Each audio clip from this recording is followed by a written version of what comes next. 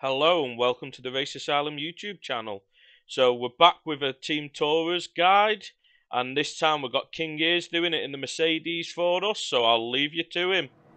Hello and welcome to my guide for round 4 of the Tourer League at Autopolis. Race 1 is on the short course in the dry. Race 2 will be on the full course in heavy rain that hopefully, fingers crossed, will dry out, but half of the slots are random, so we'll just have to wait and see. Turn 1 then, my braking point is the orange paint on the barrier there. Again, depending what tyres you're on or the conditions, you can either need to brake a little bit before, or in my McGann I can brake a bit after that corner. So as you can see here, there is tyre markings all over the tarmac, which shows you kind of the ideal line. You want a sort of later apex come through. Just be careful on the power, make sure you're not going to run wide there, because that will definitely put a dent in any hopes of a good result in the race. Coming into this next right-hander, painted barrier on the left there, the orange, or this access road. I usually brake a little bit past it, so sort of halfway between that and the 50-metre board. Third gear, just modulating the throttle through here, staying kind of in the middle of the track through that part, come into the curbing for this part. When you get to about here with the curb on the right nearly ending is when you want to get on the brakes for the tricky hairpin here. Try and keep all the way to the inside.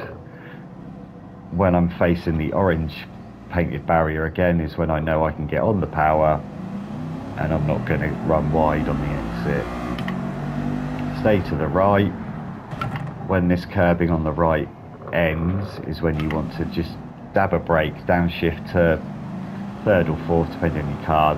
Mercedes is third and it's back up to fourth, and you want to be sort of about here towards the, it's a late apex on the corner, and as soon as you're just pointing away from that marshal stand is when you can get on the power, and you should stay on the track and not run wide. And now for the tricky part, that obviously is the short circuit. My braking point is the arrow there on the left.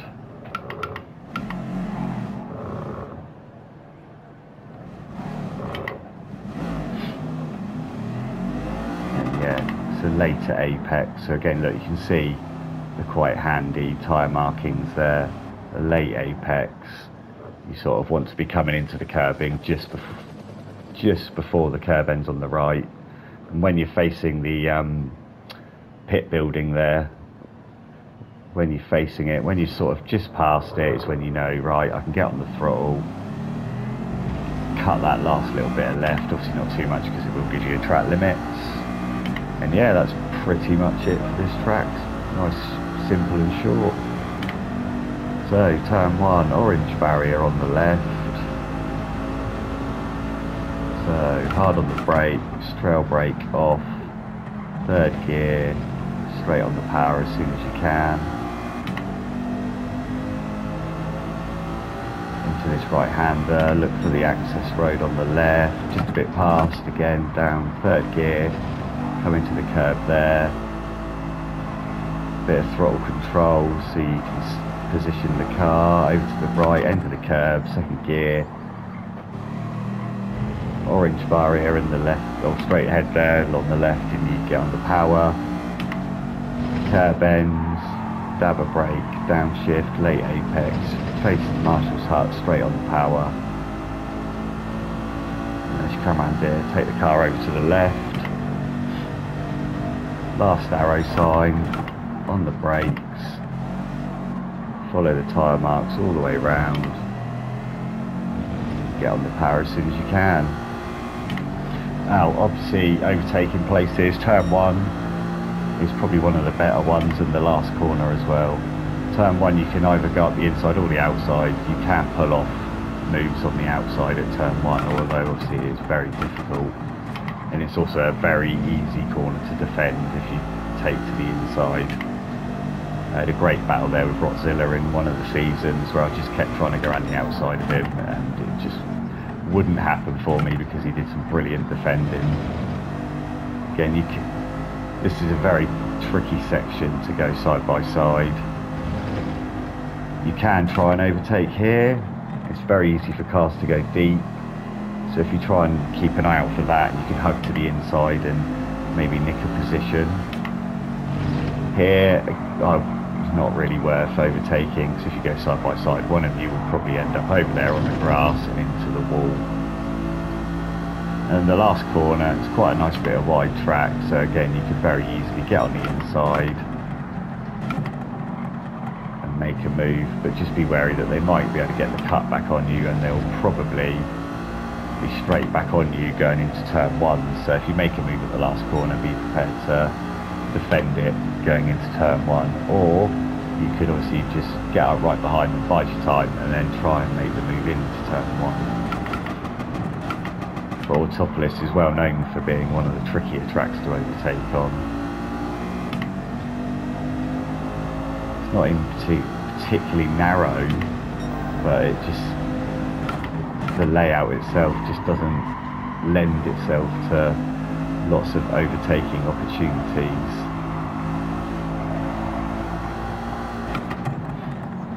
So I'll just finish this quick lap. Mercedes is obviously a lovely car. I don't have to worry about oversteer on the throttle. It's very much like Gran Turismo Sport. This car, you can just get straight on the power and it won't try and kill you. See, there you go, just about making that left-hander and not running wide. Coming into the final corners.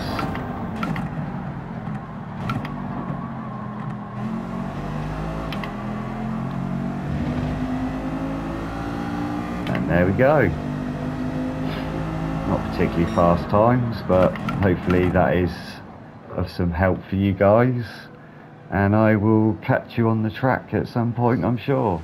Thanks. Hi, hello, my name is King Ears, as you can see there, top left, and this is my lap guide for round 4 of this season of Tourer League, which is a wet race at Autopolis for race 2. So what I'll do now is I will drive slowly around the track, show you what I use for braking markers in the rain compared to the dry, and then I'll do a quick couple of fast laps just to show you.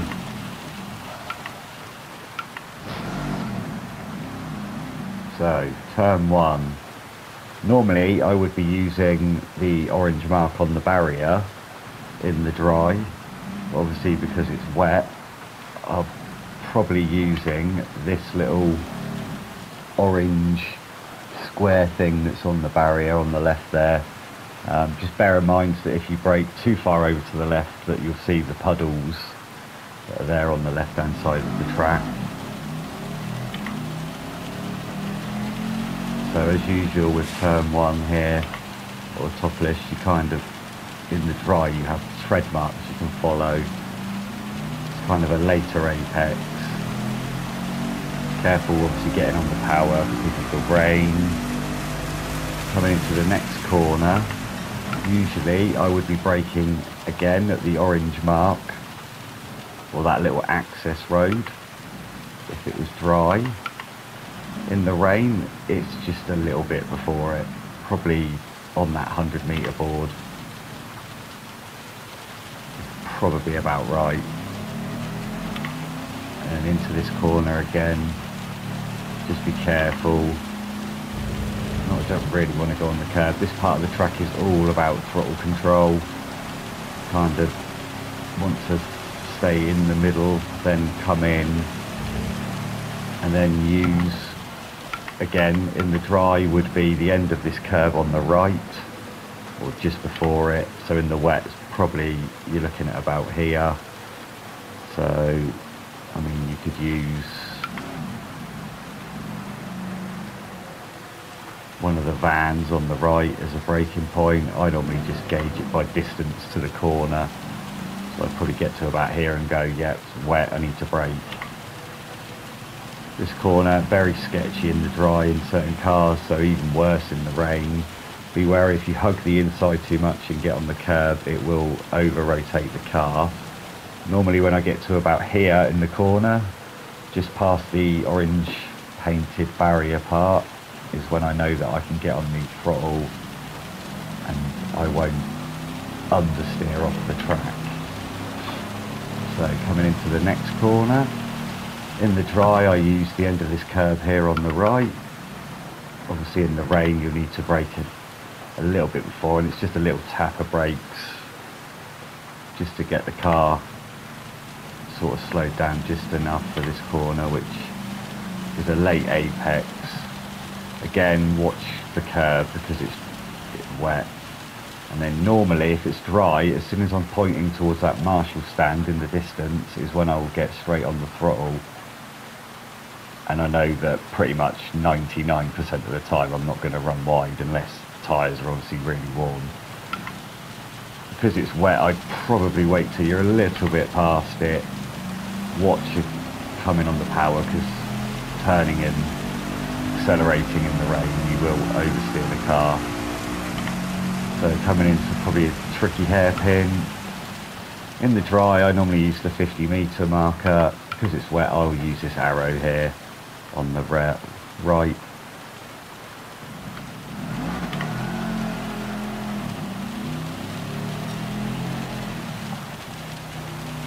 Again, you don't really want to be on this curb on the inside because it will over rotate the car. Careful on the throttle. Here is the penalty zone, which is always something to be aware of, especially when the corner immediately after is quite a sketchy downhill right-hander, because it's very, very easy to turn right. So obviously if you've got a car that's serving a penalty and they unghost, they're going to be travelling a lot less speed than you are, and it can always sometimes get a bit messy down at the bottom of the hill here. So in the dry I would normally 50 metre my board on the left, dab a brake, turn in. Because it's wet I'd be braking somewhere around 75 metres, sort of here. Again, I just tend to gauge it by the distance from the corner. It'd be third gear, just be wary coming in. As I say, you don't want to end up, the amount of people that you see go off left there just from understeering off. Again, just careful with the throttle coming through here, just gauge the speed really by the grip. Come over to the right, then left. Try not to get too much on here. In the dry it's fine. And then normally about here is where you brake for this tricky sort of double apex right-hander. In the dry it would be second gear, but probably in the wet I'd leave it in third. So sort of follow the line round. Late apex on here. Careful, because it's very, very easy to spin the car here, especially on this left there. The rear end on this Mercedes especially tends to want to come round, which is fine if you can control it because it helps you get around the corner. Obviously if you can't catch it then you're just going to spin off.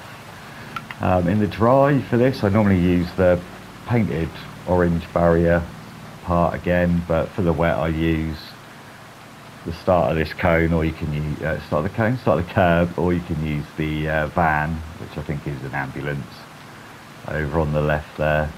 And again, there's a few ways to take this corner. You can either hug the inside and stay really tight to the curb all the way around, or I tend to stay out wide and then cut in for a later apex to try and make the exit as straight as possible. So normally when I get to about here, in the dry I can get straight on the power. In the wet it's just a little bit after, so sort of probably when you're about here is when you'll know that you can just get straight on the power. And then this left-hander would be flat in the dry. It kind of is in the wet, but just be wary that you can run wide onto the grass. So what I'll do now is a quick couple of fast laps and try not to die. So 100 metre board is there, the orange marker just before. Just careful braking in, third gear, careful on the throttle. Very, very easy to go deep at turn 1 at Autopolis and run wide on the exit. So 100 metres there, brake, down to second just to try and slow the car, back up to third, stay in the middle of the track, to try and keep the speed going through these double left-hander, and use the curb on the right as your brake marker, turn in. You could use third gear out of here, but I find it a little bit too slow, so I'd risk it in second and just be very, very careful on the power. End of that curve on the right, turn in. As soon as you point into the marshals, stand there on the power, just be very, very wary. Coming into this tricky hairpin left, the second arrow sign on the right, brake, into second. Again, very cautious here, the car will definitely want to spin on you. Coming down the hill, 75 metres, so about here, third gear, turn in, end of the curve on the left, turn in again. You want to try and hug to the right as much as possible to make this left-hander easier for them the following right, because otherwise you end up too far over to the right as you come into this corner, which makes it too tight. So again, careful coming out of here in third gear. Watch that little elevation change on the bump, because that's what makes the rear of this car go loose. And yeah, final corner, start out wide and then slowly come in towards that little access road on the right. Watch that left, and away we go. This lap I'll try and go a little bit quicker. So again, the little orange marker on the left.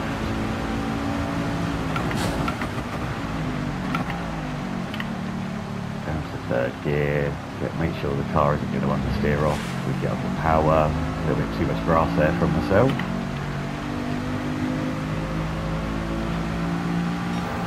Down into here, 100 metre board. Third gear. Just modulating the throttle, so you try and keep a nice line through there. Curve on the right again, second gear. There's various ways, obviously you can take the hairpin, you can go deep, cut back, or stay tight. Curve on the right. I'll change up to fourth gear. Marshal stand on the power. As you can see, the rear's trying to come round on me there.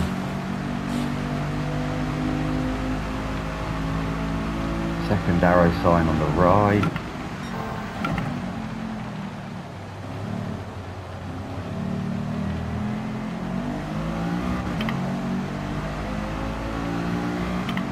It's not a particularly difficult track to drive in the wet compared to some on the game. I mean, I'm not particularly good in the rain, I don't think, but I've managed to not crash so far in the laps that I've done prior to making this video, so it's not too bad. There's just a few of these corners you just need to be wary of, like this one here, this bump as you go over there, because as you can see the car wants to get a bit loose on the rear.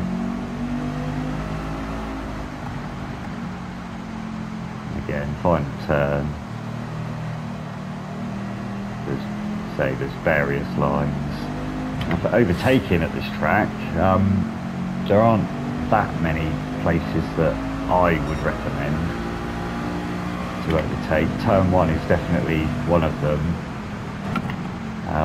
You can do both ways. You can overtake on the inside or the outside. It is obviously a lot harder to go around the outside, and you have to be wary that you may get knocked off the track, because whilst you can go side by side through turn 1, it is very difficult. I remember myself and Rockzilla had a cracking race here where he kept defending the inside and I just couldn't get around the outside of him. It was a great bit of driving by Rocky. So yeah, turn 1 is probably the easiest place, but also one of the hardest because it is quite easy to defend. The next place again is obviously down into this right-hander. Again, there's two ways of taking this, because obviously if you're on the right for this corner, you're then on the outside for the double left. So again, if you can, you want to sort of go around the outside, so you've got the inside for these two corners here, to try and get in front before you come into the slow hairpin. This is a tricky place to pass, just because it's so slow.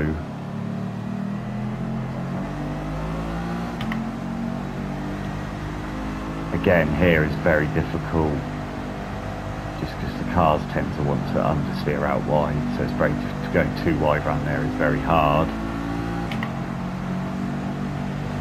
And this hairpin again is a good place that you can try and overtake. It's possible to do the inside or the outside, depending obviously how the driver ahead or yourself defends against someone possibly overtaking you. This downhill right-hander, you can make an overtake, but again it is a very sketchy corner to try and make it work. And then all through this final sector is very, very hard. You can possibly make a move stick in this double apex right, but generally through the final sector here at Autopolis it is just follow the leader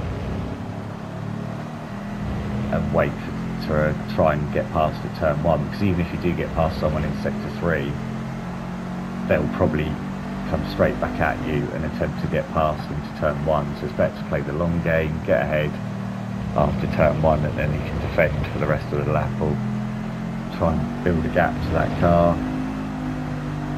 Pit entry, always a tricky one here at Autopolis.